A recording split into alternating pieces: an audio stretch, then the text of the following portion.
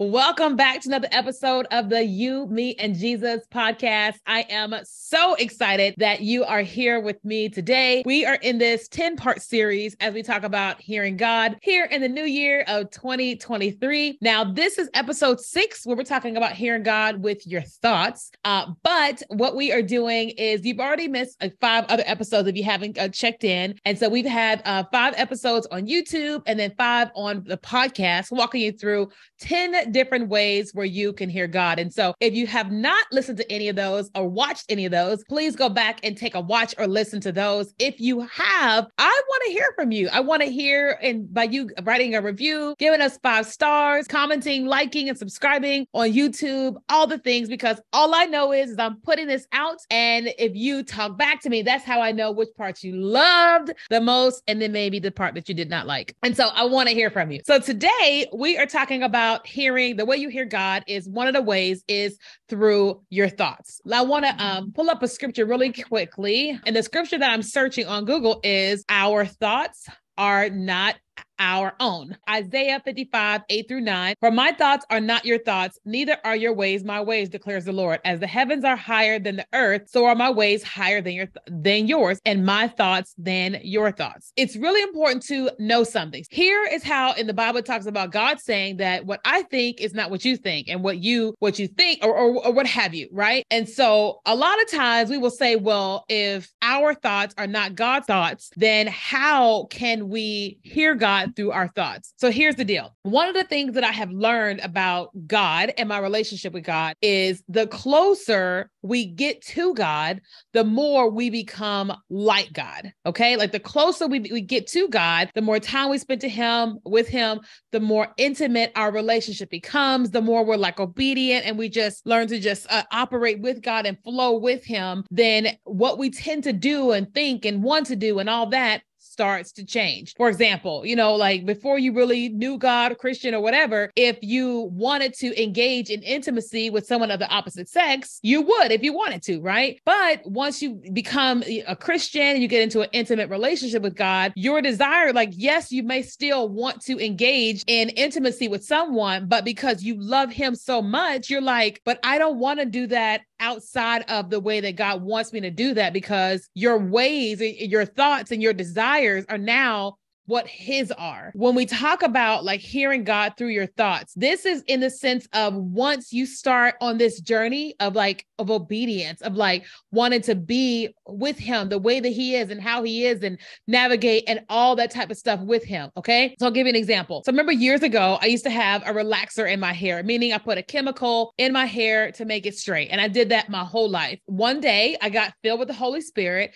and I started to develop this close, personal, intimate relationship with God. And all of a sudden I had this desire to want to see what my hair looked like curly. I have never had the desire a day in my life, but suddenly I had this desire. I wanted to start seeing my hair, what it looked like curly. And then I scheduled a time and a friend of mine cut it all off. I think about that now and even back then, and I was like, what in the world was going on? It was like I was having an inward change and it was manifesting outwardly. I wanted to see myself, right, in a way that I hadn't seen myself. And so I'm not saying that God wanted me to be bald-headed or anything like that. But what I am saying was that something was happening with me. And so as a result, when I went down that road, that's what kicked in my creativity, how I started my first business, Return of the Curl, where I had this big natural hair show and I did all the different things with that hair care business, which then launched me into, video marketing, live stream, teaching, coaching, and where I am today. Like y'all see me talking and teaching today because I started going on this journey with God. I remember, I think it was 2 years ago or so, I had this thought, hey, you owe your dad $1,800, write him a check. I don't have desires like that.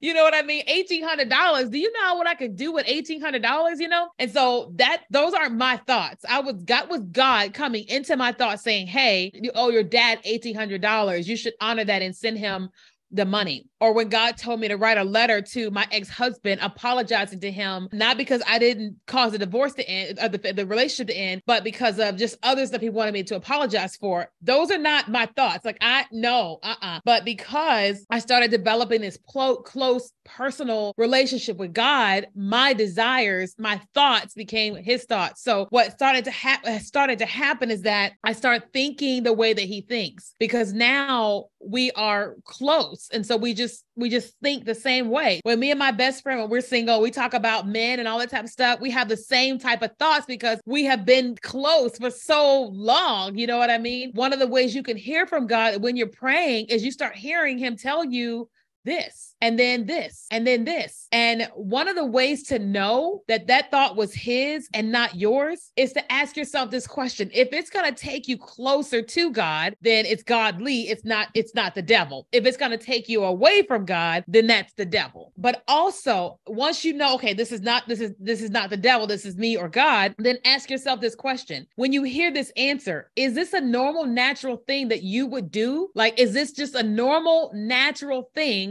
that you would do, that you would say, that you would think? If it is not, then there is a high possibility that what you're hearing is God. I'm not saying it's always that way, but really ask yourself that question of like, I'm asking God this, and I'm this and this and yada, yada, yada, whatever. Ask yourself the question of, typically, if I was answering this, what would be my typical response? And if your response is not typically what you're hearing, then oftentimes that you're hearing God. Now, you still want to make sure that you try it and you ask him for more confirmations. Just don't always go on because it's opposite what you normally would think or whatever. But it is an opportunity to go, maybe that's a thought that has come from God. If I'm making a really big decision or something, I won't just go on that literal thought. I will go, okay, I heard that. I'm noting that. I'm going to continue praying, and I'm going to ask God for some additional confirmations because I want to make sure that I'm thinking the right thing and I'm making the right choice or whatever. But God does come in your thoughts. And just remember, the closer you get to a person, God included, the more you begin to think like them, the more you begin to act like them, speak like them, all those types of things. And so that's one of the ways that you are able to hear God. This is episode number 6 of our series of Hearing God here on the You, Me, and Jesus podcast. If you enjoy this, make sure you hit like and subscribe to the channel so you can get all the episodes that come out every single Sunday. And then if you're on the podcast,